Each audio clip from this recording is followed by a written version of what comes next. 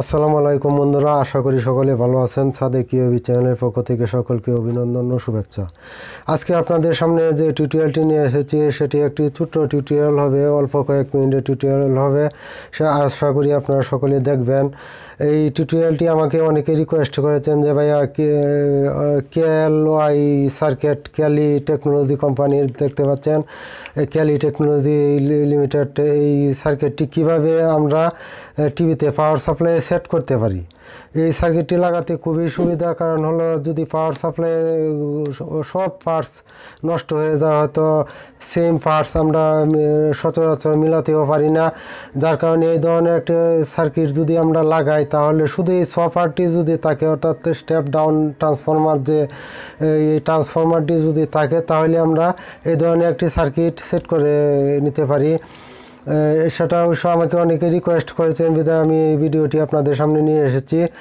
চলুন আমরা সার্কিটটি কীভাবে সেট করতে হয় সে আমরা সেটা সেট করে দেখাই। তার আগে ছোট্ট একটি রিকোয়েস্ট আপনাদের কাছে, যারা আমার চ্যানেলটিকে এখনও সাবস্ক্রাইব করার নাই তারা অবশ্যই সাবস্ক্রাইব করে নেবেন। আর অবশ্যই আমার ভিডিওটি যদি ভালো লাগে অবশ্যই আপনাদের বন্ধুবান্ধবের নিকট শেয়ার করবেন এবং লাইক দিতে ভুলবেন না। তাহলে চলুন এই সার্কিটটি আমরা কিভাবে সেট করব। ধরুন এখানে আমার শুধু এই চপারটি আছে, দেখতে পাচ্ছেন চপারের পিনগুলি, চপারটা ঠিক আছে। শুধু চপারটা যদি থাকে তাহলে এইদিকে যদি সম্পূর্ণ পার্টস পুড়ে যায় নাও থাকে, তবুও আমরা এই সার্কিটটি সেট করতে পারবো। এই সার্কিটটি সেট করলে আমরা আউটপুট ভোল্টেজ যা পাওয়ার কথা সেটা অটোমেটিকলি পেয়ে যাব। শুধু এই ধরনের একটি সার্কিট হলে আমাদের চলবে। তাহলে চলুন আমরা দেখি এটা কীভাবে সেট করব। দেখুন, প্রথমে আমরা সার্কিটটিকে ওপেন করে নেই। এই ধরনের একটি বক্সে সাধারণত ওপেন থাকে, সেটাকে আমরা ওপেন করে নিলাম। এই যে এই ধরনের সার্কিটটি আপনারা দেখতে পাচ্ছেন, এখানে হিটসিঙ্কে লাগানোর জন্য একটি আলাদা সেপারেটরও এখানে দেওয়া আছে। অর্থাৎ এই সার্কিটটি লাগাতে গেলে আমাদের কোনো কিছু আর প্রয়োজন পড়বে না, যা প্রয়োজন এখানেই দেওয়া আছে।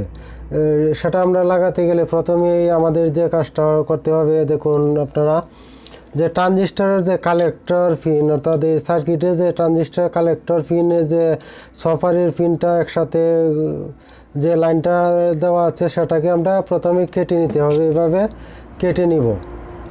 যদি কেটে না নিই তাহলে এদিকে আবার শর্ট সার্কিট হবে, শর্ট সার্কিট হয়ে আবার সমস্যা ঘটবে, যার কারণে কেটে নিব।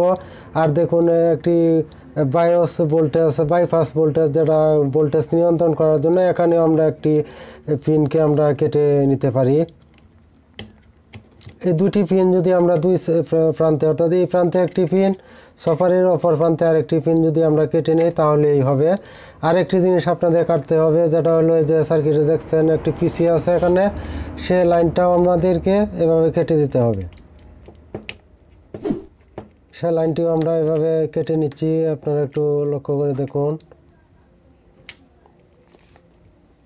অবশ্য কাটাটা আমাদেরকে অবশ্যই কনফার্ম হয়ে নিতে হবে, নতুবা এই সার্কিটটি যে সার্কিটটি আছে এখানে মডিউল সার্কিটটি সেটা পুড়ে যেতে পারে, নষ্ট হয়ে যেতে পারে। যার কারণে আমাদেরকে অবশ্যই কনফার্ম হয়ে সেই লাইনগুলি কেটে দিতে হবে, ওটা ডিসকানেকশন করে দিতে হবে। দেখুন আমরা এই লাইনগুলি কেটে নিলাম। এখন আমরা কিভাবে এই সার্কিটটি লাগাবো, অর্থাৎ দেখুন আপনারা যে এই ট্রানজিস্টরের যে কালেক্টর পিনটা এখানে এসেছে এবং এই যে মডিউল সার্কিটটা আছে, এই মডিউল সার্কিটের লাল যে তারটা সেটা কিন্তু এই ট্রানজিস্টরের কালেক্টর পিনে আপনাদেরকে আমি দেখিয়ে নিচ্ছি। যে কালেক্টর যে পিনটা দেখতে পাচ্ছেন, এই যে লাল তারটি, সেটা কালেক্টর পিনে। লাল তারটি আমরা এখানে প্রথমে লাগিয়ে নেব।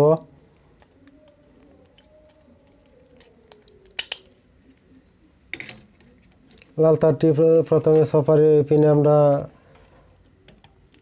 সোল্ডার করে নেব, দেখুন। তারপরে যে কালো যে তারটি আছে, কালো মানেই নেগেটিভ, আপনারা বুঝেন, কালো মানেই নেগেটিভ। অর্থাৎ এই নেগেটিভটা আমরা দেখুন এখানেও নেগেটিভ আছে, আমরা এই নেগেটিভে এখানে লাগিয়ে নিব। এখানে যে কোনো এক জায়গায় নেগেটিভে সরাসরি নেগেটিভে লাগিয়ে নিলেই হলো, সেটাও আমরা এখানে লাগিয়ে নেব। আর একটি তার অনেকে যে এই তারটিকে অনেকে লাগাতে ভুল করে ফেলে। এই তারটি যদি আমরা না লাগাই তাহলে দেখবেন টিভিতে যদি, অর্থাৎ ভোল্টেজ আউটপুট হবে কিন্তু টিভিতে যখন সাউন্ড বেশি বাড়িয়ে দেওয়া যায় তখন এই টিভির যে আলুডি অর্থাৎ সামনে যে রাস্টারটা আছে অর্থাৎ পিকচার যে ছবিগুলি আসে সেই ছবিটা ছোটো বড়ো হয় অর্থাৎ পিকচারটা কাঁপে। এই কারণে তারটা আমরা কীভাবে লাগাবো এখন সেটাই আপনাদেরকে দেখাবো। আমি দেখুন এই যে পিসির এখানে লাইনগুলি কেটে নিয়েছি। এই তারটা আমরা এই যে নেগেটিভ প্রান্তে লাগিয়ে দেবো, যে সার্কিটের যে নেগেটিভ আছে সেখানে লাগিয়ে দেবো। পিসির যে ওই পাশটা আছে ওই পাশের যে পিনটা আছে আপনারা একটু লক্ষ্য করে দেখুন, এই পিনে এই তারটিকে আমরা সোল্ডার করে দেব এবং অপর যে পিনটা আছে সেখানে এটাকে আমরা অর্থাৎ যে মডিউল সার্কিটটা আছে সেটাতে আমরা লাগিয়ে দেব।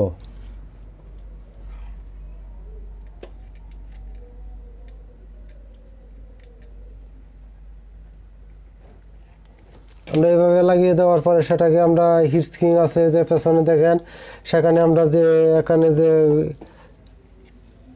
সেপারেটরটা দেওয়া আছে সার্কিটের সাথে সেই সেপারেটরটা আমরা লাগিয়ে নিতে পারি।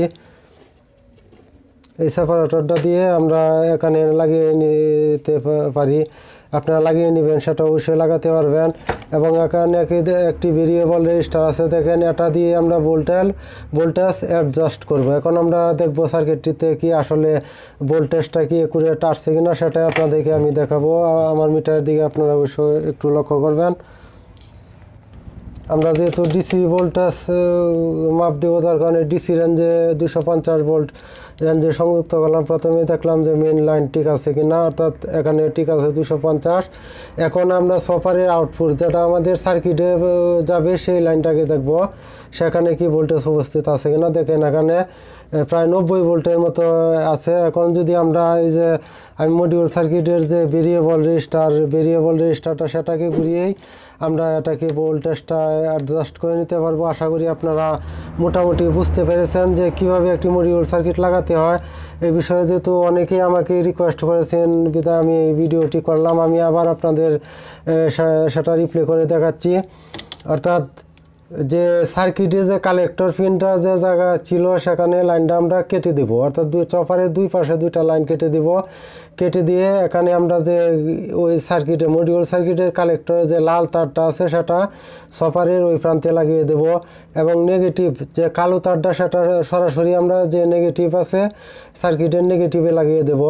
এবং যে সবুজ তারটি দেখতে পাচ্ছেন বা নীল তার, এটা নীল তারটা আমরা যে পিসিটা আছে এখানে পিসির একটি প্রান্ত আমরা সরাসরি গ্রাউন্ডের সাথে সংযুক্ত করব এবং অপর প্রান্তে তারটি লাগিয়ে দেব। অর্থাৎ এই তারটি যদি আমরা না লাগান তবুও কিন্তু সার্কিট ওপেন হবে, ঠিক আছে, কিন্তু ওপেন হলেও সার্কিটটি একুরেট হবে না। অর্থাৎ সাউন্ড একটু বাড়ালে পিকচারে বিভিন্ন ধরনের সমস্যা সৃষ্টি হবে। তার কারণে এই তারটিও আপনারা এইভাবে লাগিয়ে নেবেন।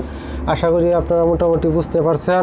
তারপরেও যদি না বুঝেন, যেহেতু টেকনিক্যালি কাজ, যে আমি যেটুকু আমি বোঝাতে চেয়েছি সেটুকু হয়তো বোঝাচ্ছি, অনেকে হয়তো আরও অন্য বিষয়ে বোঝার জন্য অনেক আগ্রহী, তারা অবশ্যই আমাকে প্রশ্ন করবেন, আমি আপনাদের কমেন্টের উত্তর দেব। তবে আমার ভিডিওটি যদি ভালো লাগে অবশ্যই আমার পাশে থাকবেন এবং আপনাদের উৎসাহ অনুপ্রেরণা আমি আরও নতুন ভিডিও আপনাদের সামনে নিয়ে আসবো। আজকে এই পর্যন্তই বিদায় নিলাম। আল্লাহ হাফেজ।